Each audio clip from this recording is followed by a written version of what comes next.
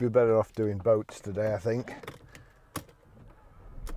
So my name is Barry Crampton. I'm just going to show you around our Mercedes-Benz C-Class, then I'll take you for a ride in it, but first I'll tell you a little bit more about it.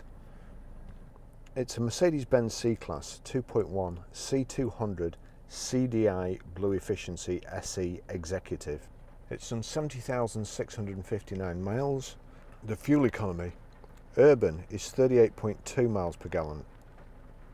Extra urban, 64.2 miles per gallon. And combined is 51.4 miles per gallon. It'll do 0 to 60 miles per hour in 9.7 seconds. Has a top speed of 133 miles per hour out of 136 brake horsepower, 4-cylinder, 16-valve engine. Road tax is pretty cheap too. 6 months £90.75 and 12 months is £165. Okay, service history, and I know you'll probably all be thinking, oh, I hope the service advisor's got the stamp the right way around or in the box, otherwise he's going to kick off. But this has got, of course, a digital service history. There's no book. The first service recorded is 11th of the 10th 2013 at 33,497 miles. Second service 23rd of the 9th 2014 at 37,580 miles. Third service 20th of the 9th 2016 at 49,560 miles. So as we always do, we always try and verify the service history. That's recorded, digital service history, brilliant idea. However, this vehicle has also been serviced at an independent garage. When we phone him up, he hasn't even got a computer. When we asked about the service history, he said, I've serviced it 2 or 3 times, but I don't know when. So that's all we can tell you. Digital service history, in my opinion, is all right as a backup if everybody's got the facilities to record the digital service history. But if they've not, then you know, you get all these books in the car. Stick a service book in. You know, it's not like anybody looks at the rest of the books anyway. If they need to know anything, they go on YouTube or whatever, so you may as well not put the manual in and just put a service book in. But the other thing I would strongly suggest, if you have a car and you take it in for a service, when you go into, when you take the car, you should put your service book on the passenger seat, and then the first thing you should do when you get in the car at night, when you've come to pick it up, is make sure that the service book has been stamped. The stamp's in the right place, the right way up, they've got the date right, and they've got the mileage right, because all these mistakes, these big garages that charge you £100, £200 an hour seem to put the biggest muppet they've got on the service desk, and they just destroy a car's provenance or its service history. And if they've not stamped your book, or I suggest you go back in there, grab the person by the scruff of the neck, or make the biggest scene you can possibly do in the nice Gin Palace showroom until they actually get it right and do the job. Because millions and millions, this is a lovely car, and we were told it's got full service history, but we can't prove it. So we've got to price it as if it's got partial service history, and sell it like it's got partial service history, and that probably makes a difference. I don't know, at least £500 or £600, I suppose, on this age of car. £500 or £600 on this age of car. Imagine how many cars are running around in the UK, and I can assure you, it's not just our garage that gets them; it's every garage. And really, they should be taken into account, because you're paying them to do something for you, and they're not doing it, and they're actually costing you even more money.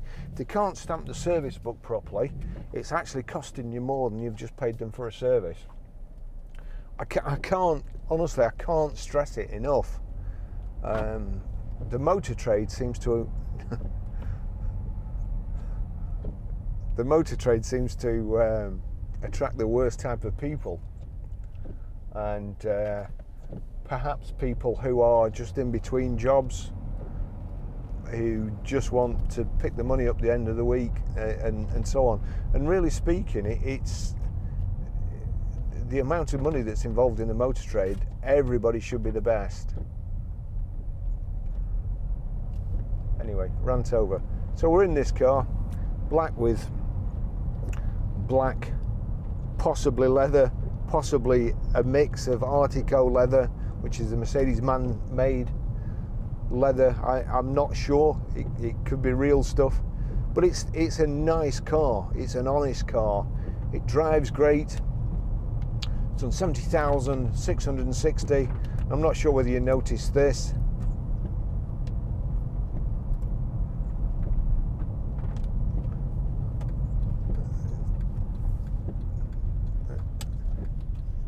To be quite honest, I'm underwhelmed with it, but again, it's a feat of engineering.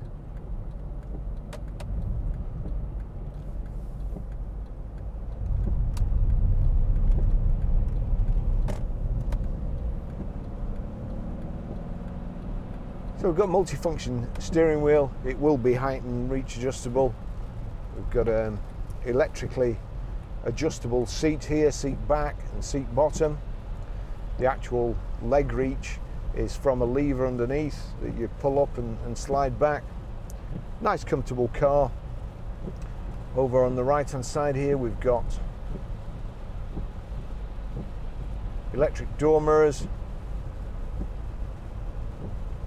and they're both working. Got this nice piano black inset to the door cards, a front central armrest that has got, if I can just find it, there's a bit of space in there, but it's kind of just right.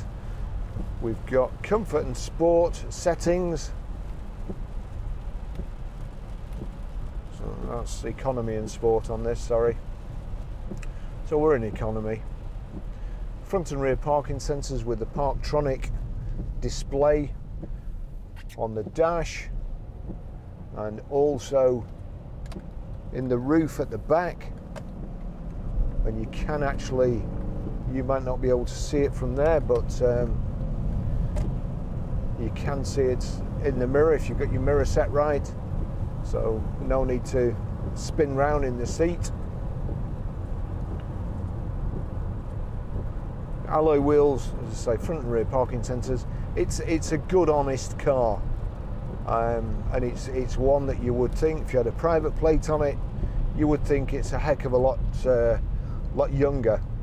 Now, talking about private plates, we had a chap come to the garage the other day. He wanted to spend £20,000 or up to £20,000, and we had an E-Class, which I did a couple of days ago, and he's got private plates. He's got loads of private plates, and he actually sells them. I should have actually, I'll try and find his website and put a link in the description. But we had an E-Class, £8,000, and for £8,000 he could have spent £20,000 and probably not got a car that drove any nicer than the one at £8,000. And he just said yes, you know, I'll have it. And it's the same with this. This is £6,000, and you could spend double the money and still not get a car that drives any better. I think we'll go past this chap. He's unsure where he's going. He's obviously in an unfamiliar country. This is a very slippy roundabout. I'm just going to cut in here and go up the M6. So wipers are all good. Yep, squirty things are good too. We've got the gear stick in the proper, or gear selector in the proper place here. You can also change up like so and down by just knocking the gear selector across.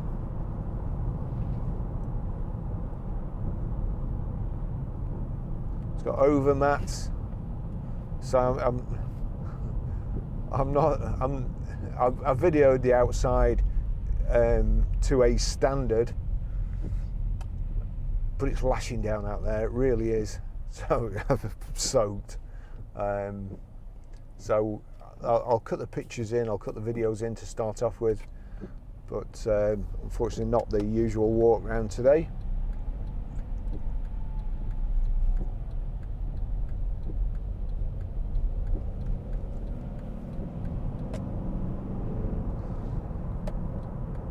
Garden Harmony must be full of plant pots in the back there, taking it very gingerly.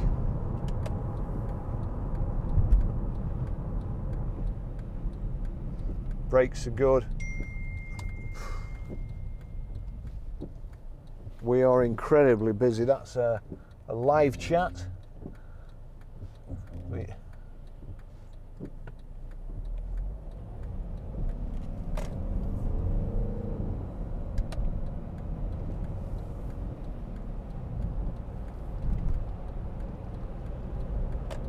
CD radio here, your aircon.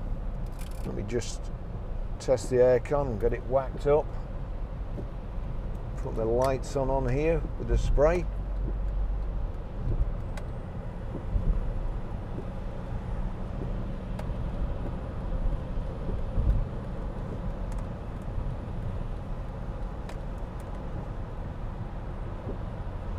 Just not nice on the motorway today.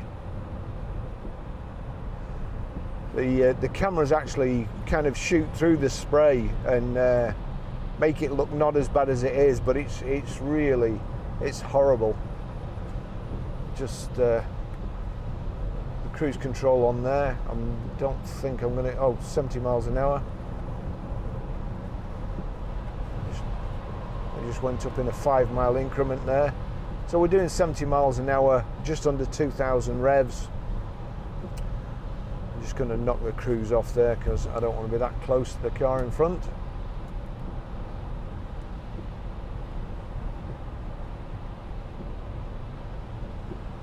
But nice and quiet.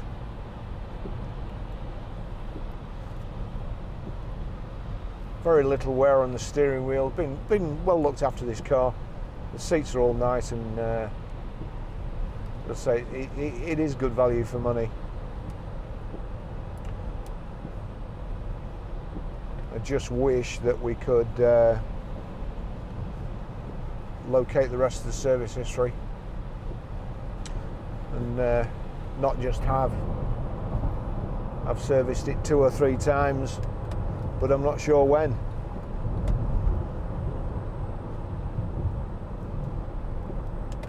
He's asking to get creamed.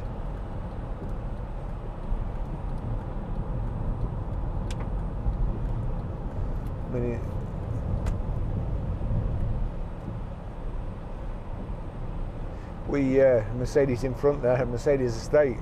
We seem to be Mercedes central at the moment. We've got an estate in which I'll be trying to do tomorrow, a C-Class estate with a pan roof and automatic and electric seats and so on. I mean, that's undertaken in my book, coming up there and then carrying straight on.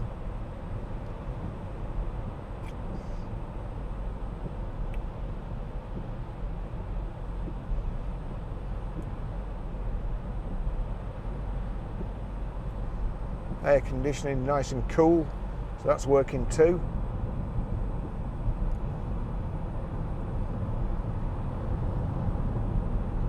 We've got Bluetooth hands-free, and it looks like it's equipped to play DVDs too. Works from here. I'll show you how to pair your mobile and how to delete one when we get back to the garage. And I can't remember whether I mentioned now, but we've also got sat-nav. So there you go, click that onto sat-nav. So it's got everything you could possibly need, really. Mercedes don't seem to go overboard with stuff apart from that.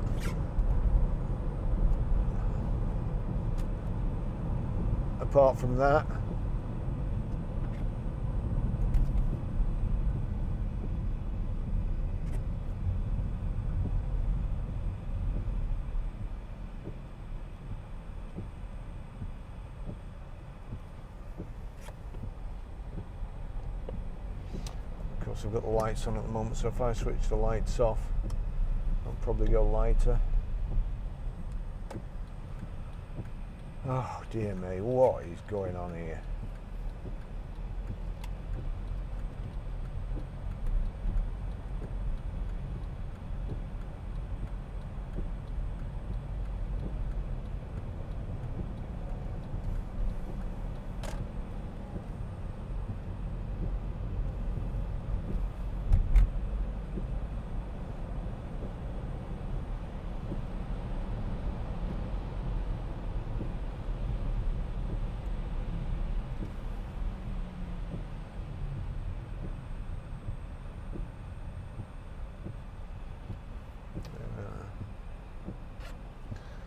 Turn that down again.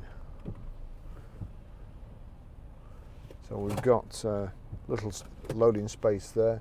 The audio system is pretty good too. I trying to demonstrate audio these days. The copyright algorithm is so flipping refined these days that I played a few bars of a record the other day and it instantly got hit with a copyright claim. So I'm going to have to rethink my my videos, and you'll just have to take my word for it that the radio plays and is good.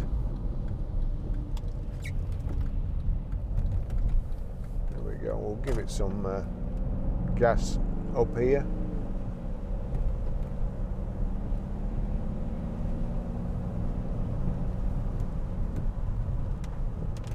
Great engine.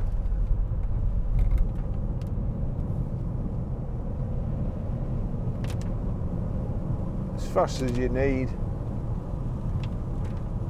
Lasts forever. I think I had one of these which I used myself, had done 170,000 miles, and it was still like driving a new car.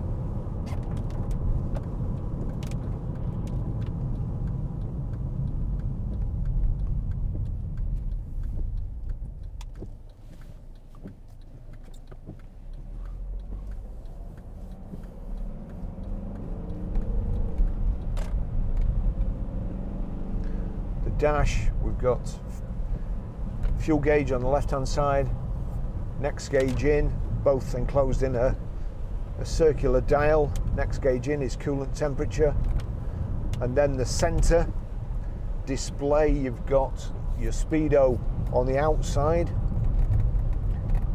mileometer tells you what gear you're in, the outside temperature. If I just click that, that's your trip meter. And then fuel consumption.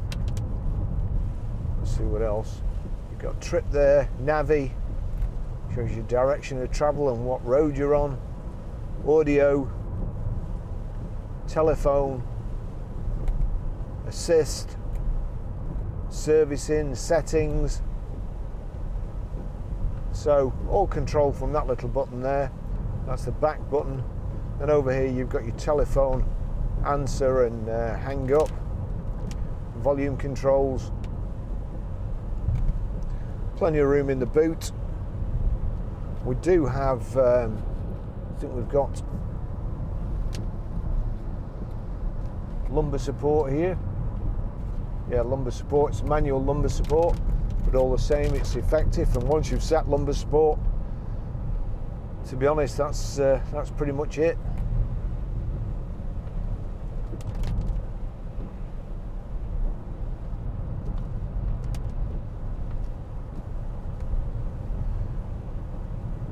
So there you go. I'll finish the test drive there.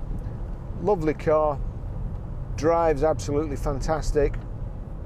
This is just as it's come in. It's not been cleaned yet. Lance will give it the treatment, and let's say, if you're bothered about the year, cheap private plate, and take the year away from it, nobody will be able to guess how much this car was or cost you.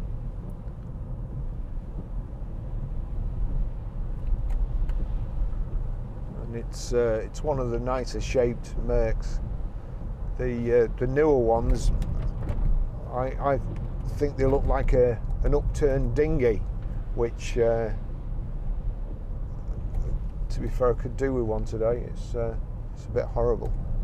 But thanks for watching. Have a look at our website, ggcars.co.uk. Have a look at the web store. There's all sorts of stuff on there for petrol heads, motorists, you name it, clothes, the lot. And we'll see you in the next video. Water splash.